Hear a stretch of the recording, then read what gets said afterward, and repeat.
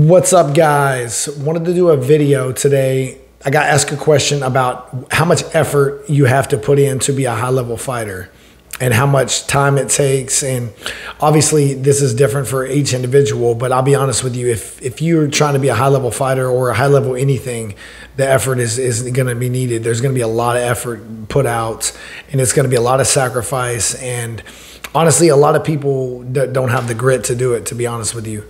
It's not that they don't have the ability. I've seen people come in the gym and come into martial arts, come into fighting for off and on for years, and they do have a lot of attributes that are needed and that are helpful, but they don't have the grit. They don't have they have so many other interests. One month they want to fight, the next month they want to go to a concert, and they want to hang out with their friends, and they want to have a social life, and it's very hard to do both, especially consistently. You can go concert, you can go hang out with your friends, you can do stuff like that every now and then, but as a high-level fighter, especially if you're starting late in life, guys. And when I say late, nowadays an 18-year-old is late. There was an 18-year-old in the UFC the other day. So you're not going to get to that level by going out all the time, by not training, constantly. I remember before I got in the UFC, I was training probably on average about 2.5 to 3 hours a day, and I still had a full-time job. So I had no life. I would go to work. I would go to work all day. I would train in the evening, 2.5 hours to 3 hours every day, five days a week. And then I would train, with 2 hours on Sunday as well, or Saturday as well. So I was training, 6 hours, 6 times a week, at minimum 2 hours, sometimes 3. And that was with a full-time job. And I had no personal life. I didn't drink, I didn't smoke, didn't party much, would go out every now and then. But as a whole, and that was because I started late, the biggest part when you're coming up is trying to catch up to guys that have been training their whole life. I don't think a lot of people talk about that enough, but the hardest part I remember for me when I was coming up was trying to catch up to dudes that have been doing this their whole life. Because it sucks, because to a degree, they can have a social life. When you've wrestled since you were 5 or 10 years old, you have so much more of a head start than someone like I started training at 20 years old. Some of these kids come to me at 18 years old and think they're young. You're not young anymore, guys. There was an 18-year-old in the UFC this year. There's plenty of 18-year-olds in big organizations, 19, 20-year-olds. So coming to someone at 18 years old is not young.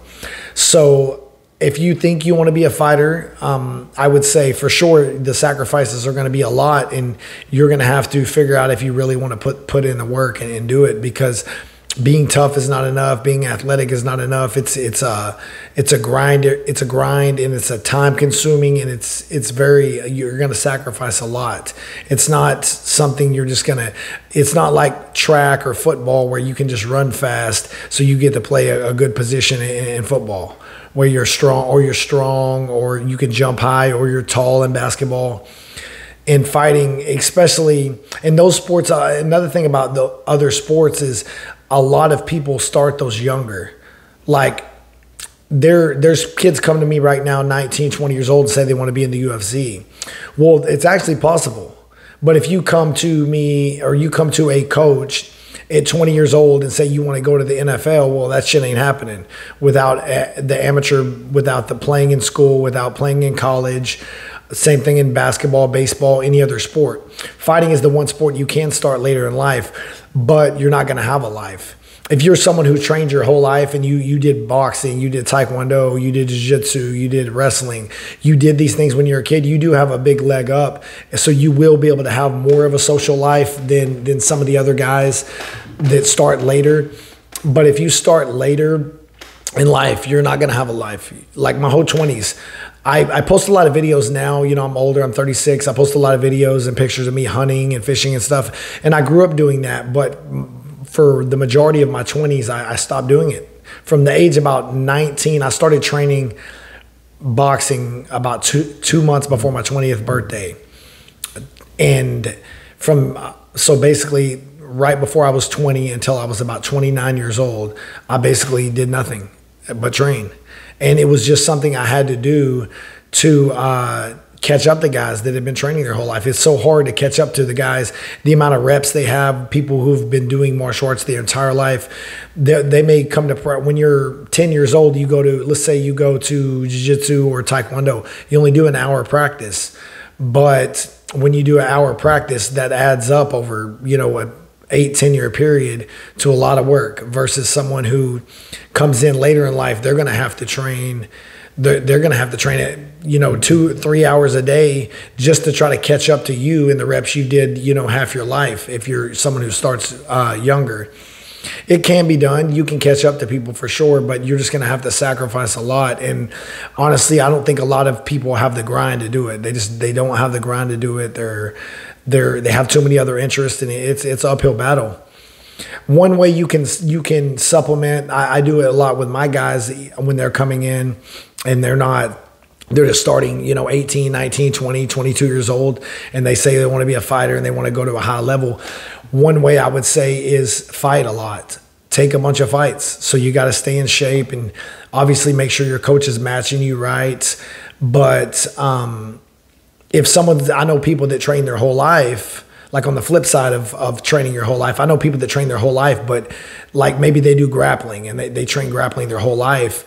But when it comes to actually fighting, when the MMA fight, when they decide to go to MMA, they're scared to get punched in the face. They're afraid to get hit. So the way I countered that coming up is I had about 20 amateur boxing fights, and I had them all in a year and a half. And then I transitioned to MMA. And of course things were different back then. This was 2009. But I counted it. I had about 27 amateur fights in about a 2.5 year period. So I just fought as much as possible, and I would fight guys with way more experience than me, but I was more relaxed. I had competition experience, because nothing can replace ring time. Even good sparring, hard sparring, nothing can replace getting in there, you know, dealing with the nerves, you know, walking out, seeing people, you know, cheer your name, seeing people boo you, the nerves of, you know, a big crowd. Nothing can replace that. And when you first start fighting, you're going to have adrenaline dumps and stuff like that.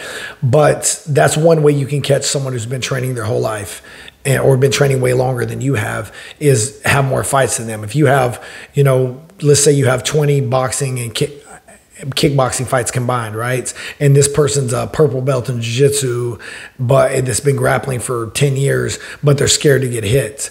That can help you big time for sure. Still, you know, the skill set matters drastically. You know, if they get you down, you're in trouble. Let's say they were a grapple that was afraid to get hit. So fighting is one way to counter, you know, fighting consistently and being very active and learning how to deal with the nerves and the pressure of fight day and the walk and, you know, the experience of, you know, fighting in front of a crowd.